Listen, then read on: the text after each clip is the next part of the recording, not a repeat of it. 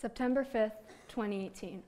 That was the start of my journey, the very first day, which led me here to this moment on September 5th, 2018. At the very beginning of this school year, I joined Quest with 4 wonderful teachers and 28 students.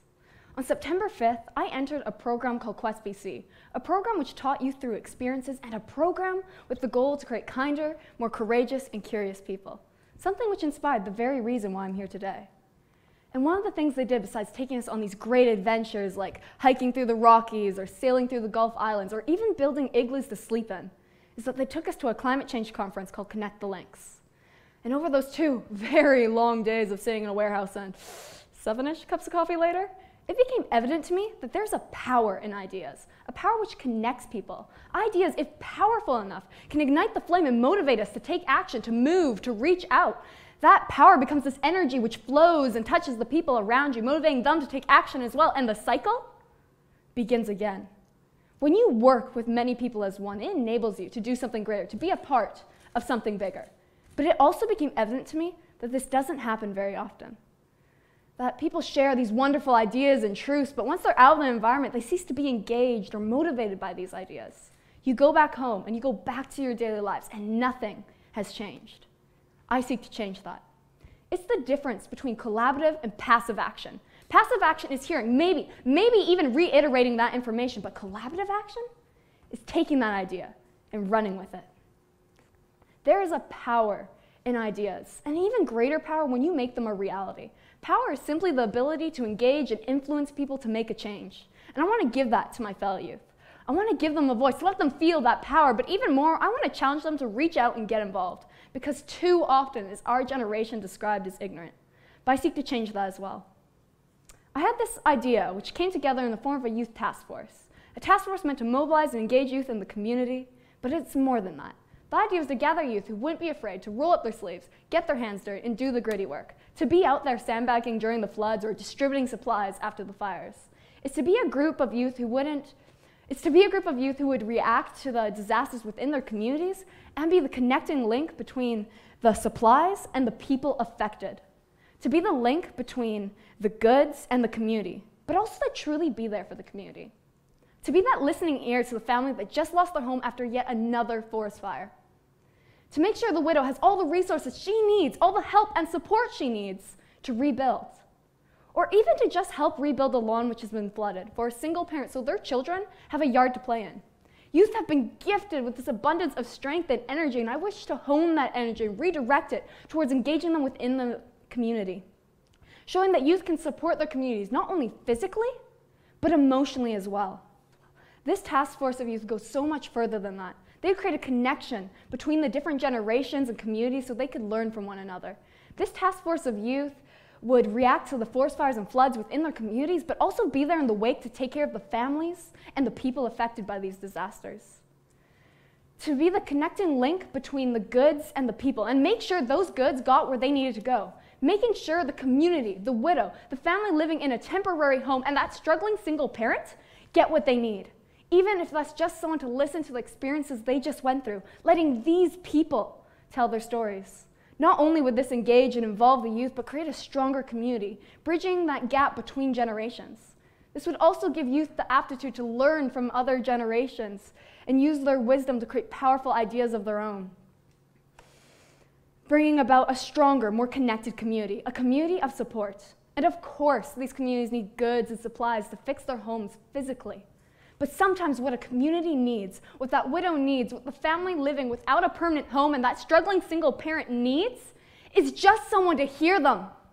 People to say, you're not alone in this, and we're here to help you get through it.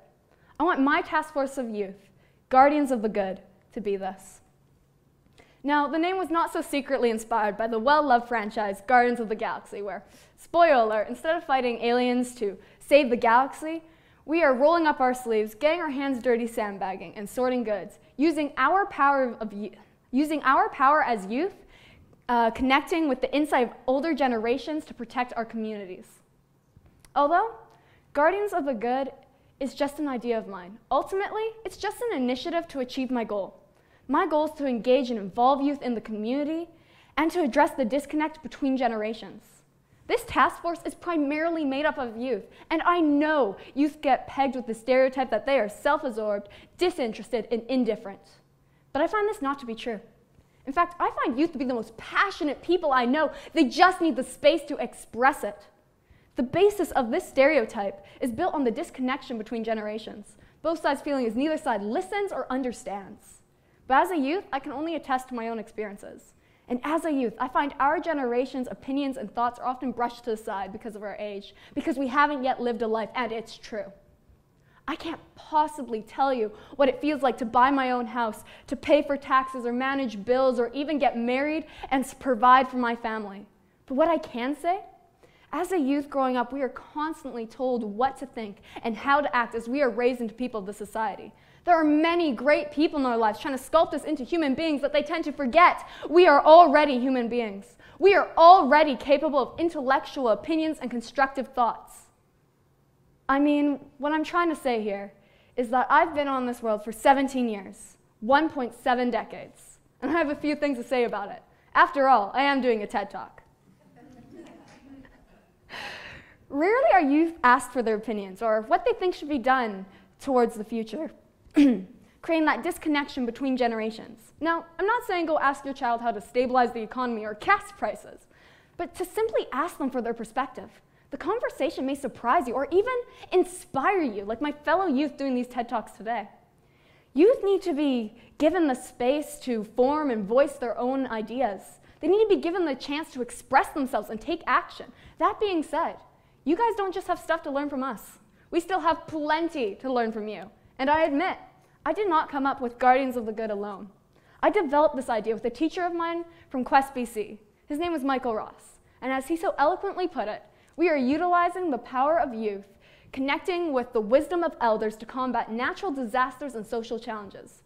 In my own words, I want to revolutionize participation.